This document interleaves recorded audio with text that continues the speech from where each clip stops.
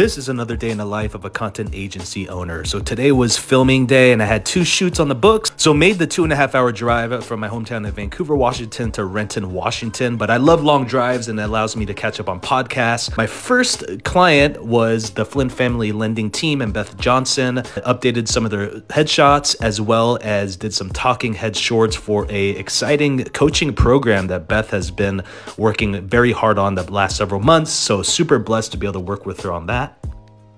And the second shoot of the day was with the famous Sold by Ty, aka Ty Nguyen. We've been working together for a couple years now.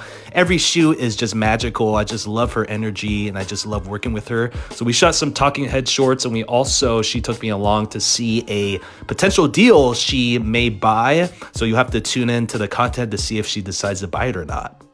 I always forget to remind myself that I'm so blessed to have amazing clients that have such wonderful expertise about real estate, because that's definitely something I want to add.